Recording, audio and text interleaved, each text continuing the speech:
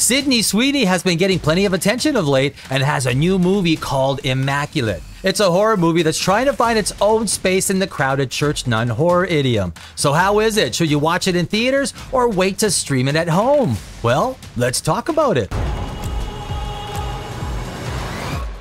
It's a miracle. Hey guys, welcome back to Poprageous. I'm Danny Alex. I'm a screenwriter here in Tinseltown, Hollywood, or as I like to call it, Ground Zero. And this is a spoiler-free review. At the end, I'll give you my score out of 10, so check it out. When I went to go see Immaculate, I had absolutely no idea what it was about, and that was the way I wanted it.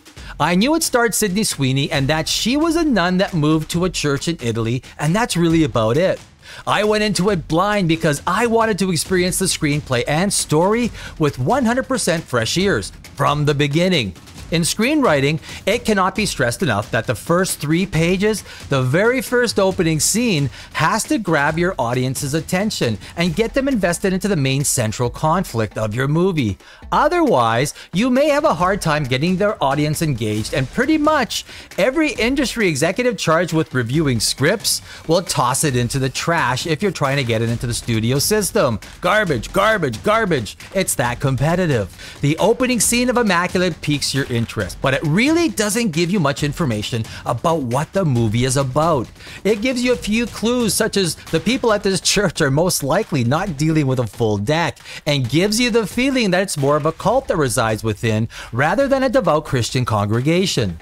Enter Sydney Sweeney, Sister Cecilia, a young woman from Michigan who has found her calling in life and is taking her vows to become a nun at this Italian church.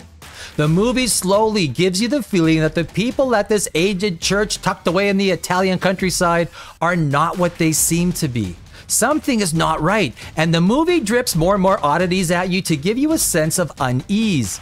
But you aren't sure if it's supernatural or whether the elders that run this place of worship are more of a fanatical cult than a devout Catholic congregation. By the midway point, the movie gives you enough clues that you're able to start piecing it all together.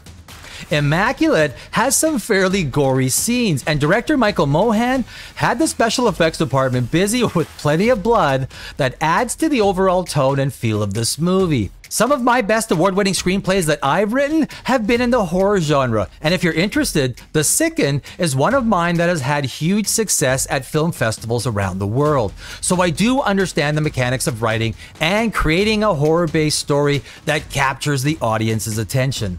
The things that scare us are different from person to person. For me, hack and slash movies really don't do a thing. But a good psychological horror movie with demonic possession? Now you're talking my language, baby. That shit I love. Immaculate definitely puts itself into a specific horror category, and I don't want to say too much and ruin the movie for you. It can be a little slow at the beginning, so if you're going into the movie lacking sleep from the night before, you may find yourself dozing off if the opening few scenes haven't grabbed you.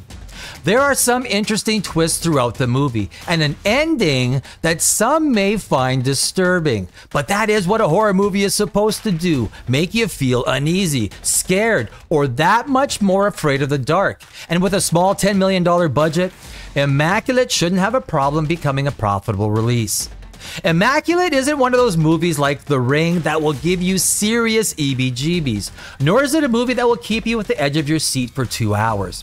It has its own pacing that is definitely on the slower side, but there's enough going on in the movie to keep your curiosity engaged. It's a good movie for Sydney Sweeney, as she acts out her character convincingly, as does the rest of the cast. The acting and actors were all pretty good, the sets are decent, as are the costumes. The question as to whether you should see this movie in theaters or wait to stream it is going to be based on whether you like horror movies and then what kind of horror movies you like. If you like religious Catholic-based horror films that make you whisper, "No way," to yourself, then you should take a shot at seeing Immaculate in the theaters. Women will definitely find this movie much more disturbing than men. On a scale of 1 to 10, I'm giving Immaculate a 6.5. It's an okay average horror movie that won't give you any extreme nightmares because you saw it. Well, hopefully. If you like what you heard, I thank you for watching, and if you didn't like it, well, I do thank you for watching the whole video, and I will see you in our next one.